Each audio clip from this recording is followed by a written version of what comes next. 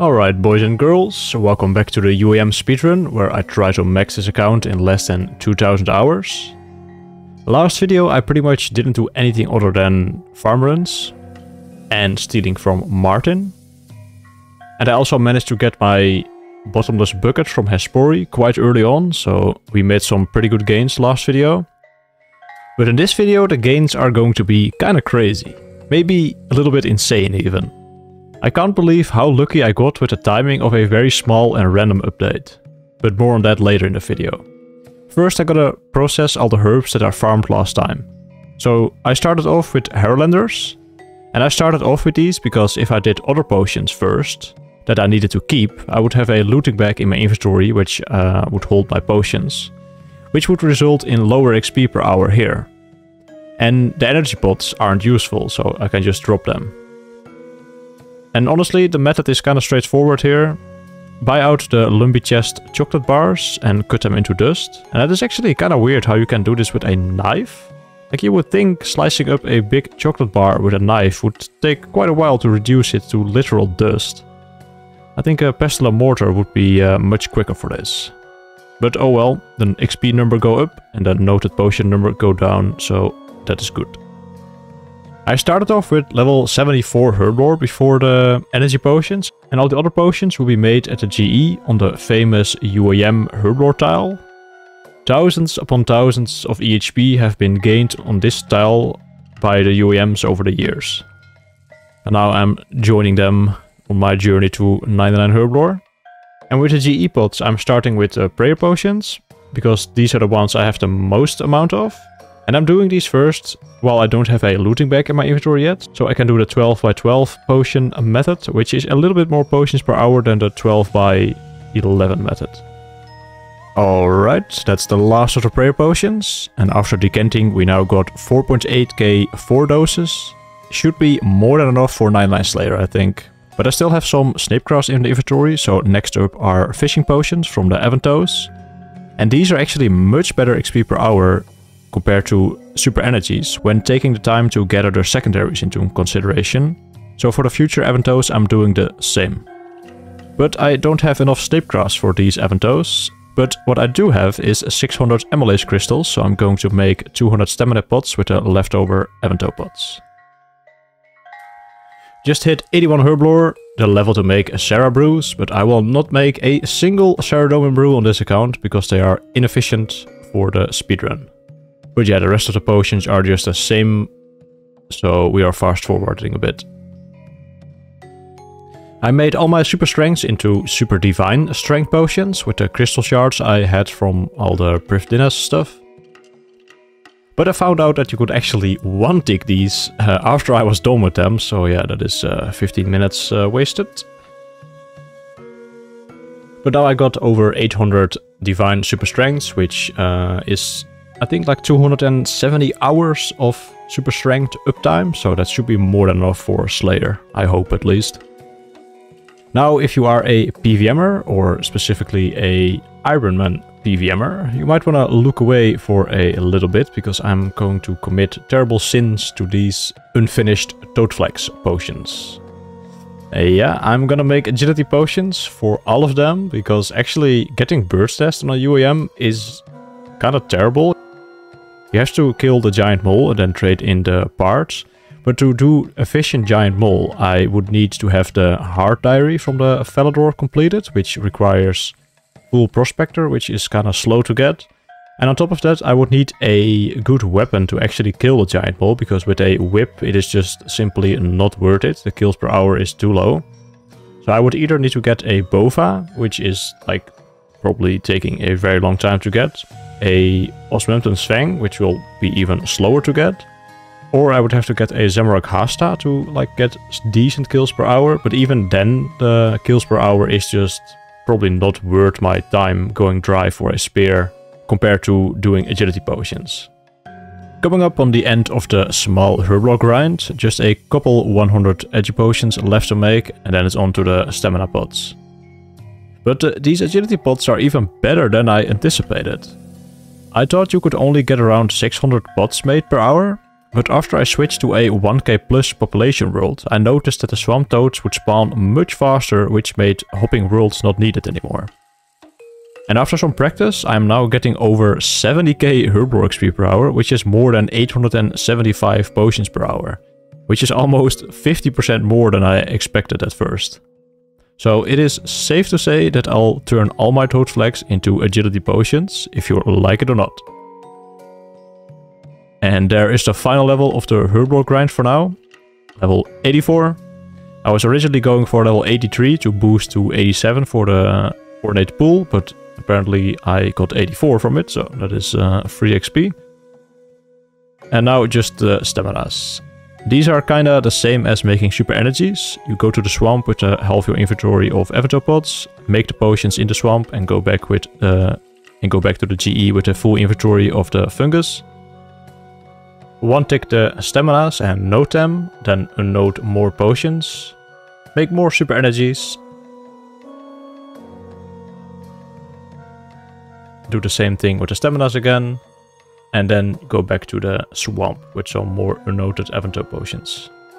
Alright, that's the staminas done as well. We have 600 doses, which will come in handy for some artifacts that I'm gonna do in a bit. Gotta buy a Eddie Pick in Priv. Ooh, Crystal Imp. Get your ass over here, man. Alright, some baby dragon bones. You know what? I could actually bury those on the way when I'll run to the quarry. Yeah, this is some unintentional but kinda epic zero-time prayer XP. I like it. I explained this in the last video too, but crafting, mining and thieving are like one skill if you do it efficiently. But thieving is also tied to finishing herbivore with master farmers after Slayer, so I can't really finish it yet. But at the same time I want to do as much artifacts as possible with multi-skilling, so I get more crafting XP that way. So I would have to do less chartership glassblowing for it. But yeah, it is impossible to actually say where the optimum lies here. But I'm going to mine some sand now. I calculated that I need around 8.4k buckets of sand to go with my 1.4k giant seaweed, so I can blow the glass while doing artifacts. Actually, change of fucking plans. I forgot I could still do gem mining until almost 99 mining and then cut the gems at artifacts like I did earlier. That is better than doing glass still. I was kinda under the impression that once I hit level 87 crafting and I could glass blow the empty light orbs, that it would be better. But that wasn't the case, so I actually mined a little bit too much sand. I already mined 6k here, but I think only 5k is needed for now, after the gem mining. So yeah, we are back at the gem rocks. I mean, you guys know the drill, fill the gem bag, run artifacts and repeat. There is a 98 mining, the last level for now, because I'm playing a 98 locked Ultimate Ironman speedrun account, because you can always finish off a skill later with slightly more benefits. And in this case I can leave some XP to get back here during Slayer to craft some slaughter bracelets. So leaving about 160k XP, that should be enough for like 250, 270 slaughter bracelets. And of course I can't make those all in one go and store them somewhere, but I'll save that tedious process for when I actually get around to doing Slayer. Now it's time to blow some glass. Buying some Astral runes. I also remembered that you could sell back your items to Prospector Percy here. And I have a gem bag, so that is worth 80 golden nuggets. And with those 80 nuggets I can buy 2 bag of gems, which is more crafting XP. So selling the gem bag off, I'm buying 2 of those. And I can cut these as well at the artifacts, so the glass will have to wait a little bit longer still. Because I originally planned to do all of my remaining thieving XP with Artoglass, I farmed way too much seaweed and mined a bit too much sand. So what I'm doing now, to still get the best value out of the sand and the seaweed, I bring 3 giant seaweeds and 18 buckets of sand. I can just barely fit this into my inventory. I even have to drop the GP that you get from artifacts for it. But normally UIMs only do 2 seaweed and 12 buckets, but that can result in not having enough glass for some of the houses that are like a little bit further away. You would run out on the way back sometimes. So with doing 3 and 18, I always have a full inventory, and sometimes I can even pick up some glass on the way back from the southwestern house for even more crafting XP per lap. But sometimes I do have to wait a little next to Captain Kellet after getting like the southeast house or the northern house until my glass is done, but I think it's still very much worth it. And then at the bank I just keep the coins and 2 light orbs in my inventory, and then unload the buckets, and then drop the coins and the 2 light orbs to unload the sand, so I don't waste any buckets of sand. And I don't have to do any like take-off switches with my armor. Alright, I'm pretty much out of sand now, but I'm not quite level 98 thieving yet. But then someone in the chat reminded me that I was still wearing the celestial ring from the mining I did. And with mining already finished, I was going to get rid of this item anyway, but it turns out that you can actually sell this ring back to the dwarf for 1600 stardust, which buys me another 5 bags of gems, and I'm pretty sure this should get me to level 98 thieving. And yup, on my last full inventory of gems, I get level 98 thieving and 2000 total. And I'm gonna leave 98 to 99 for master farmers to finish off my herblore if needed.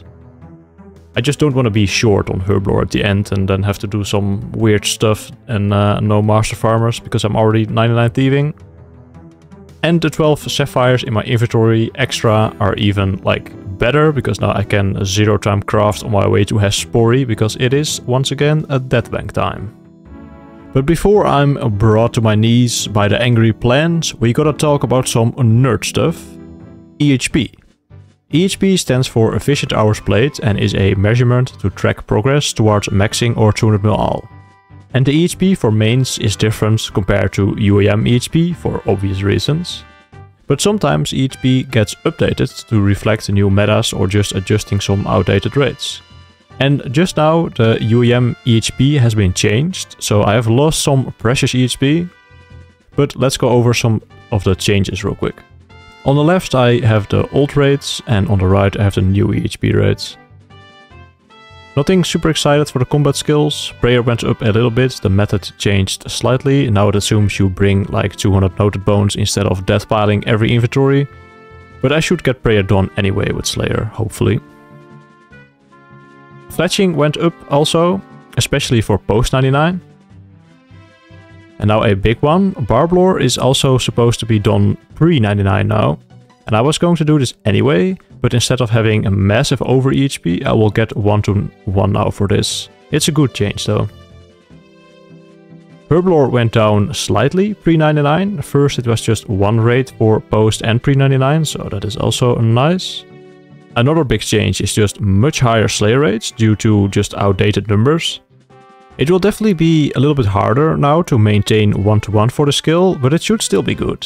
Because, you know, I got some tricks up my sleeve. And farming went down quite a bit actually, pre-99, which is kind of beast. Because farming will most likely be the skill that I'm gonna struggle with the most. Runecrafts got updated to small teams, but it's a lot more viable right now due to the small teams Discord that I made.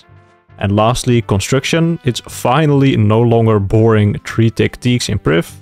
And due to the log basket, 1.5 tick teak mythical capes on Fossil Island is now the best way to train construction. And that is what we are going to do next. The 99 construction grind begins now. And because of these changes, the total EHP needed for 200 mil all on a Ultimate Ironman went down 1700 hours, and it is now at 24,195 hours for 200 mil all. And for maxing, the total EHP needed for UIM went down from 2066 to 1974, so almost 100 hours less.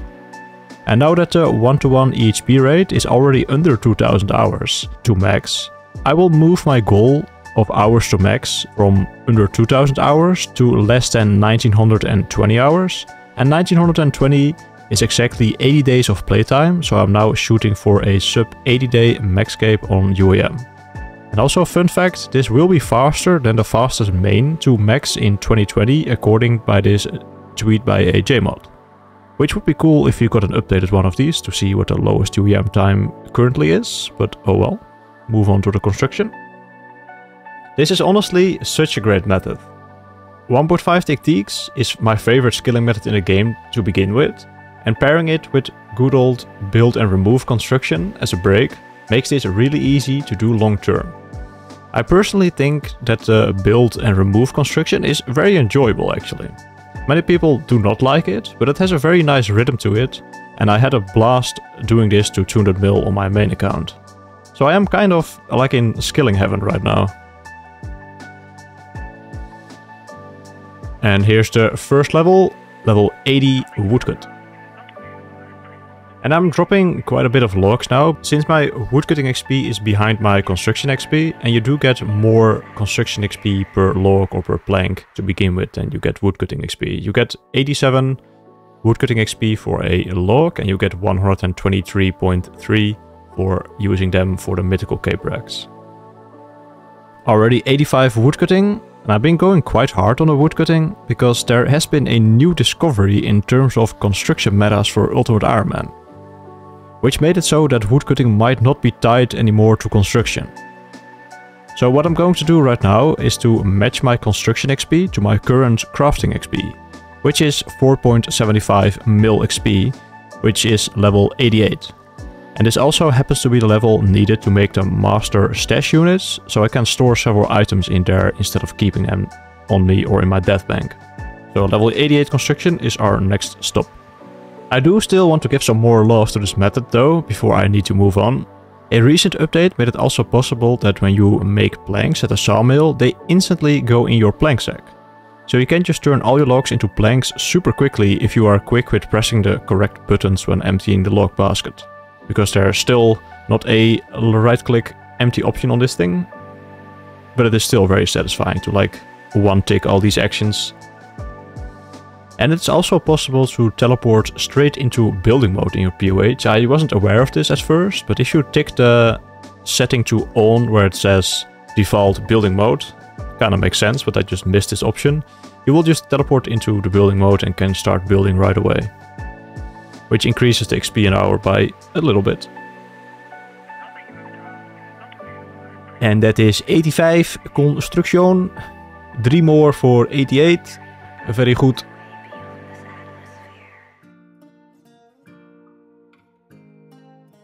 Good morning, you guys are just in time to see level 88 coming in. But level 88 doesn't mean that I'm done with construction for now. I still need 400k more XP to match my crafting XP, so I'll be back in a couple of hours with making the stash units. Alright, just got done with the last mythical capes, and I left the cape in my POH as I would need that for a teleport to the mid-sculpt for Slayer. And now my construction XP is just barely behind crafting, because making the stash units actually gives a decent amount of XP. So I will hopefully be pretty much the same XP after that. First need to pick up some gold leaves from Caldergrim, so I can actually make the master stash units. Cut some mahogany logs to make some planks. The first stash unit that I built is the master stash in Draenor Village. This holds a whip, a Legends Cape and spine chaps. This one might come in handy for Slayer, so I can store a whip here. Also making this one in the catacombs for an arc light. I'm not sure if I'm actually gonna use this, because getting the other item, the Amulet of the Damned, is kinda annoying. So this is probably just gonna be a stash for post-max. I chopped some mushrooms from the Suliceps and building the Fairing finally, so I don't have to use my silly little Salve graveyard teleport. Another nice one is the one in the Enchanted Valley. This holds a dragon axe, so I can just leave my axe here for whenever I would need it again, which is probably for finishing off 99 woodcut later. And now the best stash units for Ultimate Iron Man. This one in the Warriors Guild stores Slayer Helm and the Dragon Defender, alongside the Dragon Battle Axe. So now you have 2 untradeable items, the Slayer Helm and the Dragon Defender, that are just like in here and you don't have to like keep them on you or have them in your death bank. So a very nice one. And then lastly, this elite stash at Legends Guild, which holds a Amulet of Glory alongside the Legends Cape and a Dragon Battle Axe. But it's mainly the Amulet of Glory that is useful to have here, since when I am doing Slayer, I want to make slaughter bracelets, and to mine the gems you need a charge Amulet of Glory. So to quickly get one, I will just pull it from this stash unit and then store it back again. Well, I think it's time I fill you guys in on the secret new construction meta. At the start of last month, Zeah favors were removed. Well, there's plenty to say about Zeah favors being removed. But alongside removing them, they also made a couple changes to some of the favor activities, including the fishing cranes in Port Piscarilius. As Current Favor has been removed, the amount of crafting experience has been increased from 3 times the player's level to 4 times. A crafting requirement of 30 construction has been added, giving construction experience equal to 4 times the player's level. And repairing fishing cranes has been made slightly faster. At first you might think, oh, it seems fine, gives it a little bit more use, and maybe nice for like Zeah locked account or something. But then you have the nerds like Kella and myself that come up with methods that use alts and turn it into a silly idea for a silly speedrun. So by using 2 alt accounts that also help repair the crane, because the way repairing the crane works is that you have a 30% chance when you have level 99 crafting to repair it. But if only one account succeeds the role for repairing the crane, all the accounts that are currently interacting with the crane will get an XP drop. So essentially you can just boost your success rate if you have multiple accounts repairing the crane. So I'm just getting boosted by my alts, very in the spirit of the game mode, and then you just repair the 2 cranes and hop to the next world. And it gets even better. When you run out of planks, you teleport to Broke the Rod and run over to Morton. And there you can restock on regular planks from the builder shop. But there's only a stock of 10. But what you can do with another alt account, because this shop is not instanced between Ultimate Iron Man or just any account, you can sell back 10 planks so you don't overstock the shop with your alt account, which can just be a main. So I'm just standing here with noted planks on my alt, selling back 10 at a time and then buying 10 on my UIM, filling the plank sack, which means I don't have to hop worlds for this, which makes it a lot faster. And then you just teleport back to Port Piscarilius and repeat. About to hit a level 90 crafting and construction, because you do train 2 skills at the same time, and the XP rates are actually kinda ridiculous. Normal EHP for crafting is only like 100k an hour, and you already get 100k an hour at level 90 here, and on top of that you get the construction XP. And no, it gets even better. The planks in the shop cost 1 GP each, and the nails cost 2 GP each. So in total you spend like 20 coins to repair a crane, and you get like a 700 XP drop for it.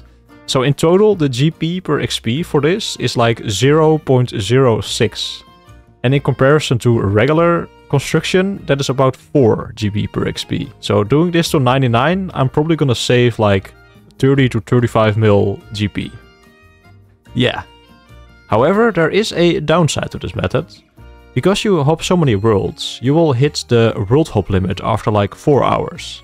But then it is just kinda waiting until you get your world hops back, which can be quite annoying, but yeah, in terms of the speedrun, it is still like a very, very solid method. Because when I'm hopping worlds as well, my playtime doesn't go up. So for the first hour that I tracked this, I played for 1 hour, but I kept track of my in-game time with the plugin. But my in-game time only went up by like 47 minutes. So every hour I pretty much gained like 1.2 EHP. Like already, because of like not being logged in, and on top of that this method is like insanely over EHP compared to the existing metas. So for the first proper day that I did this, I gained over 15 EHP when I was playing for like 10 hours, but only in-game time was maybe like 7 or 8 hours, so yeah, it is quite ridiculous. Dude, I generally feel like I'm cheating or something. Dude, look at this XP rate. 118k an hour in both skills? I don't know, man. This just feels wrong, almost. It reminds me of DriftNet for the first time. when I was one of the first players to actually do DriftNet properly back in 2020. And I was getting like 1.5 EHP per hour almost compared to the other existing metas. It just feels so strong. And there we have the 1000 hours on the tracker. So we are technically halfway towards the goal, but I think we're a little bit ahead in terms of actual progress towards the Maxcape. But yeah, 1k hours. Unexpected 92 magic, but 92 magic. Now we have enough for the offering spell for the bones, the sinister offering. Alright, more cranes. And then a little bit later, Jagex decided to update the fishing cranes to make it more reliable to get XP awarded. Because it was a little bit buggy sometimes that you would miss out on the XP drops, but that wouldn't really happen if you timed it correctly. And what you also could do before this update was to just spam click the next crane, and then if an alt repaired it, you would get the XP drop as well. But after this update, if you repair the crane like on your Ironman, you would have to wait until the XP drop is almost off the screen, because you are still on cooldown of repairing the first crane before you can interact with the second one. So if you would be too quick, you wouldn't interact with it, and the alt would steal the XP if he was the one to repair it. So now you have to like time it a little bit better. It's a bit more balanced, but I don't know. The previous one was more fast-paced. There we go, 97 craft. And 97 construction as well. 2 more to go till I'm free. I can now build marble spirals. Sure.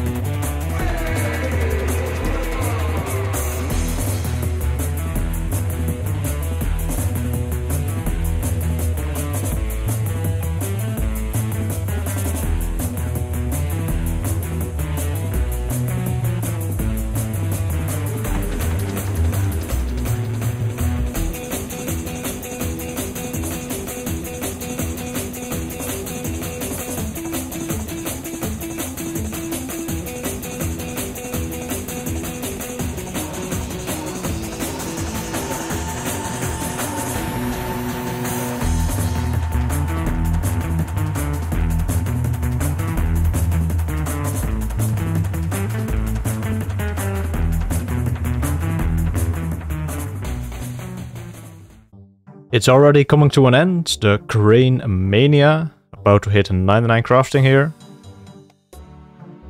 Alright, 99 crafting coming in. Let's fucking go. Alright, let's keep going. Yay! Let's fucking go, man. 99 construction as well. Alright, let's buy the cape, I guess. Hey. Nice, best in slot cape unlocked for until the Maxcape, so that is a pretty poke. I'm now gonna log out, because I don't want to waste more time. Well, actually, let's do 1 teleport. Hey.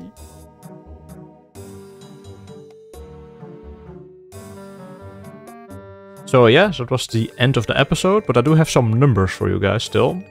In total, I repaired 21,759 cranes, approximately.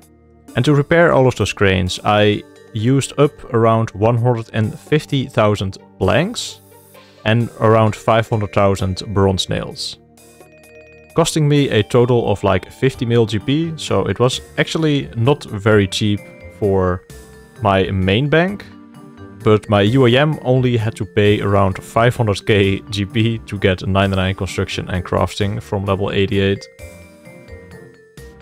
And then for the end stats, well, we pretty much only worked on herblore from level 75 to level 84, and then just construction and crafting pretty much.